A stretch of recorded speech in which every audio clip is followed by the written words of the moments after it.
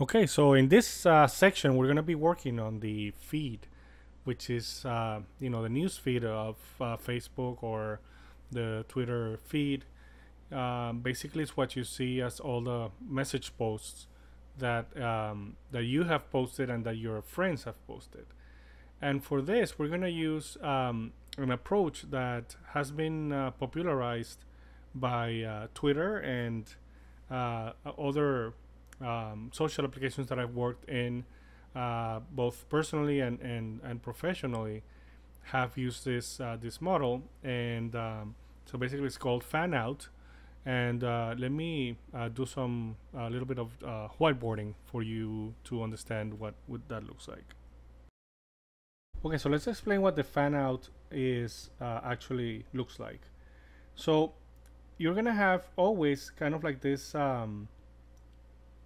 queue of messages or a collection of messages that all these users are putting into this table, and that's gonna be like our main like um, messages table. And but what happens is each one of these users, so this is user one, user two, user three, they actually don't look or receive that messages table, but they actually get a version of it that's tailored to them. And what that means is that user A might be seeing, you know, these messages here, but user B might be seeing a completely different string of messages.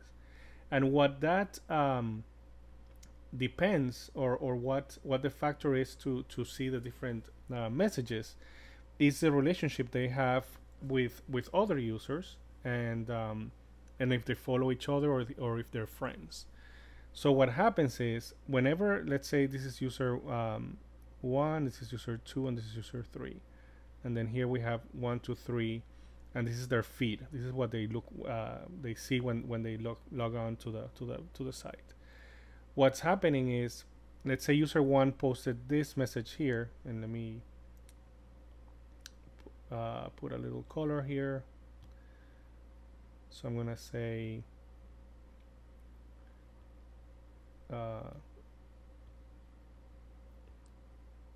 see red. Okay.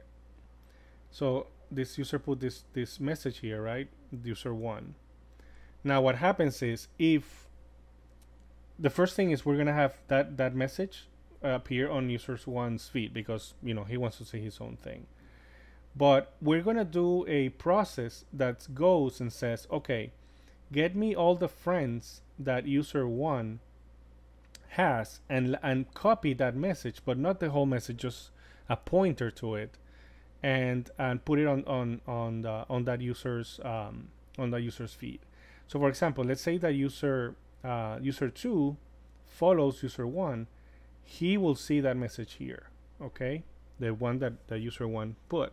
But if user three is not following user one, then he won't see that message. And so now what happens if we have user two now is posting a message, right?